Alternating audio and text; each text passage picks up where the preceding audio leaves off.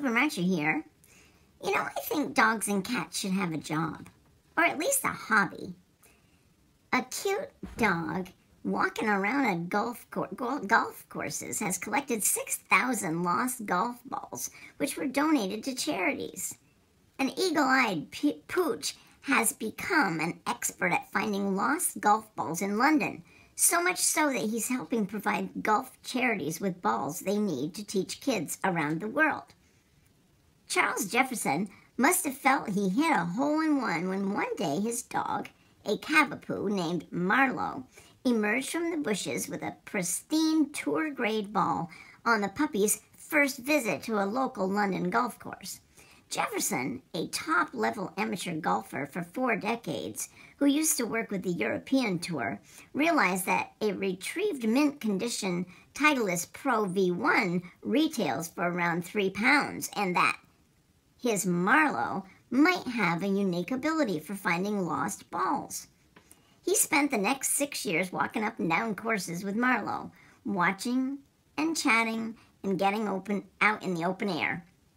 Between Mitcham Golf Club and Wilmington Common Golf Club, Mr. Jefferson and Marlo filled dresser drawers with golf balls.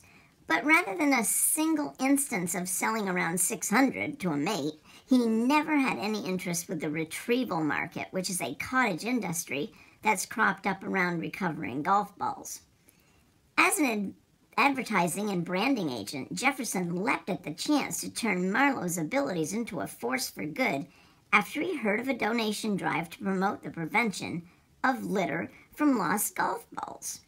The DP World Tour was seeing if they could fill a 20-foot-long shipping container with second-hand tour-grade balls with the intention of sending them to Kenya's Junior Golf Foundation, the South African Disabled Golf Association, the European Disabled Golf Association, and the UAE's Chicks for Sticks and India's Golf Foundation.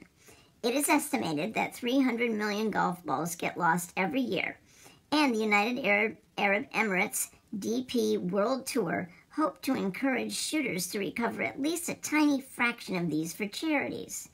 As Jefferson's agency was helping with the branding, all eyes in the department turned on to him.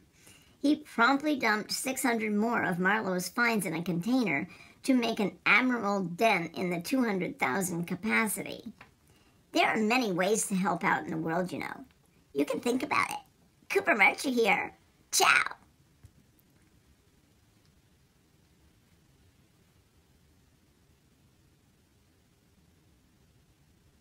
That was